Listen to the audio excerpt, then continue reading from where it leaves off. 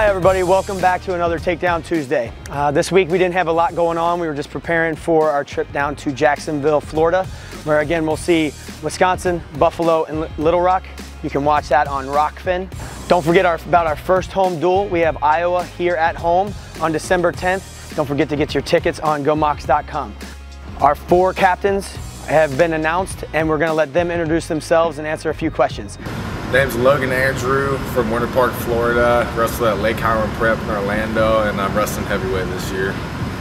I'm most excited just to wrestle this season. I missed last year from an ACL injury, and this team's ready this year. We're ready to scrap, ready to get in a fight. I chose Chattanooga because it's an awesome city and good school and good coaches and a fun team. You know, every one of this team's brothers. Good leader I look up to in wrestling, it's definitely, you know, Kyle Rochelle, Kyle Massey, Hunter Gamble. They're all great leaders. Sean Russell, all great leaders in wrestling. And I would say outside of wrestling, gotta say my dad. And then definitely high school coach Mike Palazzo. I can't just pick one leader, you know, I got a lot of awesome leaders in my life. I'm Rocky Jordan.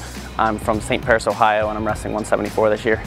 You know, I'm really excited about this team. You know, I haven't seen this team compete yet, but I'm really excited to see how they compete. I've been training hard with them the last few months. I've only been here for a few months, but really excited to see how they compete and how they show what we've been working on this year. Initially, I knew Coach Rochelle a little bit. He knows my family. He coached my cousins in Wisconsin. And so that kind of had an in when I was transferring from Ohio State there. But once I got here, I came on a visit. I fell in love with the city. I fell in love with the team and really like all the coaches and just, you know, everyone gets along really well. And I feel like it's a place I would really enjoy being and I could succeed and achieve some goals. A good leader I look up to is, I'd probably say my dad. He taught me a lot of what I know in wrestling. He was my coach in high school. And yeah, he was a great leader and he taught me everything I know today. My name is Noah Castillo. I'm from Orlando, Florida, and I'm wrestling 149 pounds. This season I'm excited for reaping all the benefits of all the work we put in, just getting a lot of wins and winning the SoCon, getting more All-Americans and individually getting All-American this year. Chattanooga just has so much history in the sport and they have so much history of winning, and I wanted to come here and hopefully be a part of a change and bring the winning back. And I just love the city and all the fans. A good leader I look up to is definitely my dad.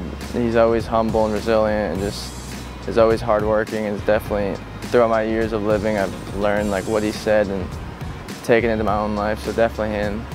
Being vocal and not being afraid to stand out and say what's wrong and what's right, and just doing exactly what you say and not being a fraud.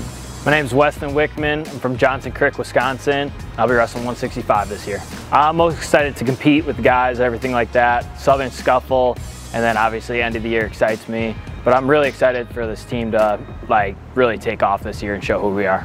I chose Chattanooga Wrestling because of the coaches. I believe this program could build up, and that's exactly what we're doing right now, is we're about to build up and show everyone. Leaders I look up to are my coaches. Obviously, I think those should be inspirational people to you, someone that can lead you into battle. And then Ben Askren's been another big influence in my life, so I definitely look up to him as well.